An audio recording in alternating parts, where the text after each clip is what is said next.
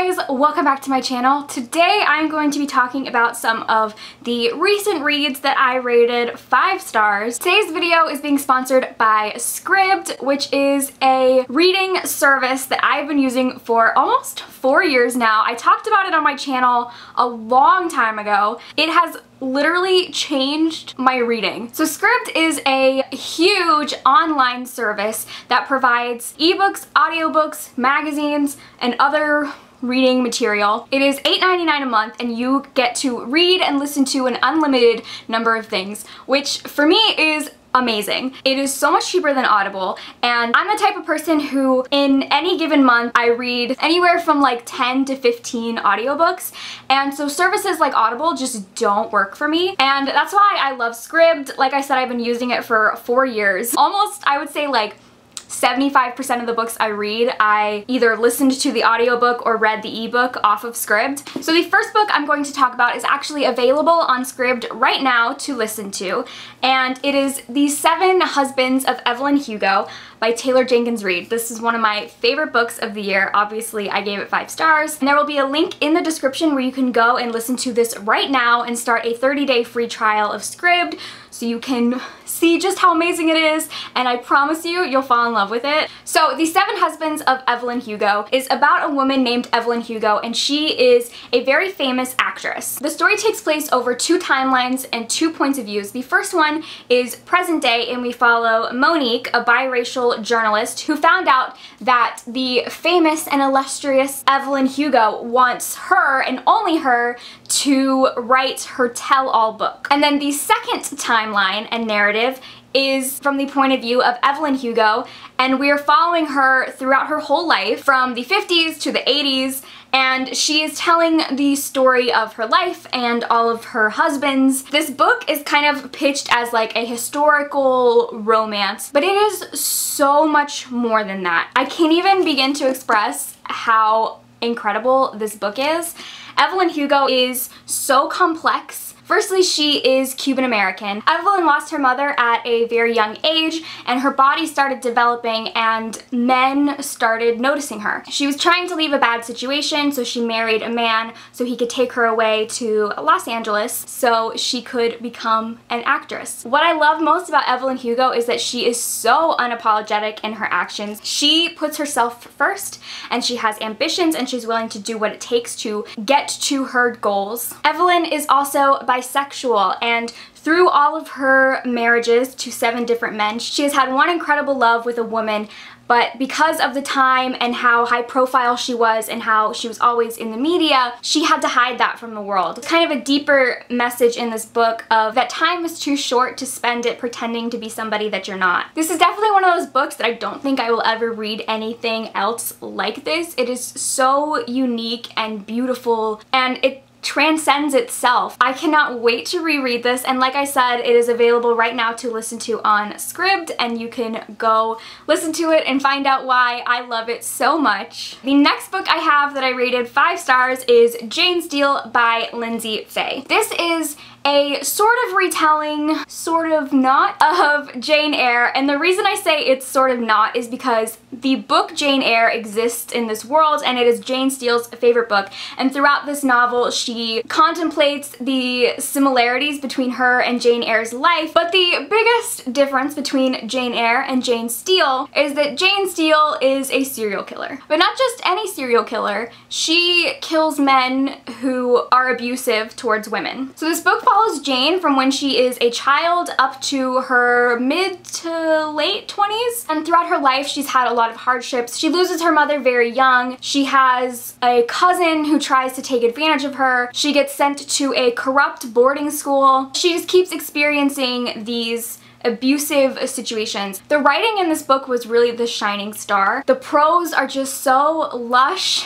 and dark and captivating. It was everything I love out of a gothic novel. And while this book is pretty dark, there is also a lot of satire and humor laced throughout it because Jane herself is a very witty and sarcastic character. And it would not be a Jane Eyre retelling if there wasn't an amazing romance, which there is. I loved the romance in this book. I really liked how it didn't overpower the story. It was there and it was great, but the main focus was on Jane as a character. So I just really can't recommend this book enough. I do want to note that I have not read Jane Eyre. I have seen the movie with Michael Fassbender, who is amazing.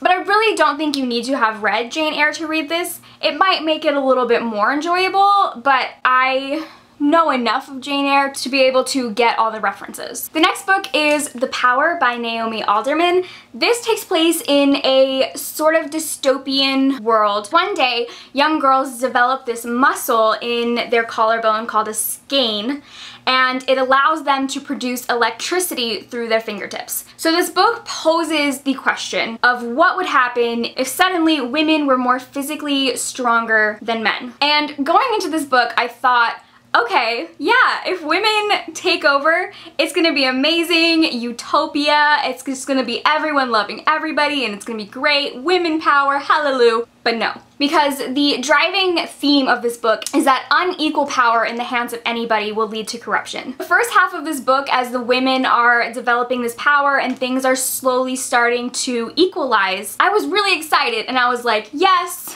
let's go, women, cue Beyonce. And then, instead of being equal, they started to flip, and women were way more powerful than men, and it showed just how corrupt any sort of unequal power can turn into. This book really served to hold a mirror up to our own society. I thoroughly enjoyed every second of this. There were some scenes that were just so dark, I had to take a moment to collect myself. I also really enjoyed how this book showed different parts of the world. A lot of times I find that in most of these type of dystopian books that I've read, they're just focused on America, and I really enjoyed how we got to see different countries responding to this new power. We saw Saudi Arabia, Nigeria, Russia, England, and America. Yeah, I really enjoyed seeing how different countries responded to this new power. And then the last book I'm going to talk about in this video is Children of Blood and Bone by Tomi Adeyemi. This is a young adult fantasy inspired by West Africa, and it takes place in a world where there used to be magic.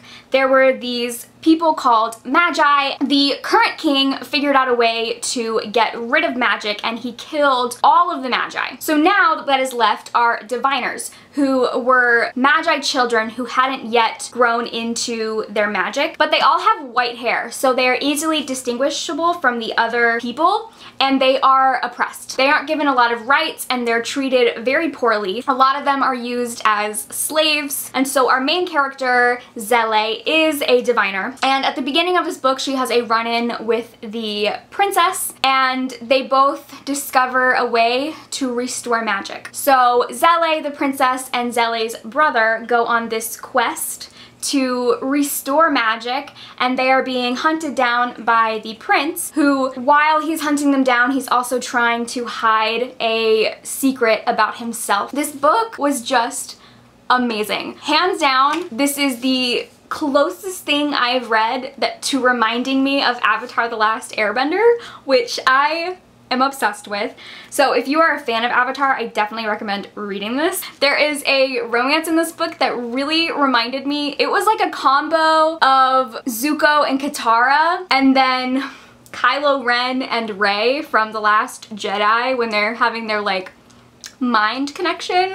It was combo that, which is everything I've ever wanted. I just loved how incredibly rich and lush this world was. The magic system was super involved and interesting. I also really loved Zele as a main character, and we also follow the points of views of the prince and the princess, who I really enjoyed both of them as well. This was probably one of the best YA fantasies I have read. I just cannot wait for the next book.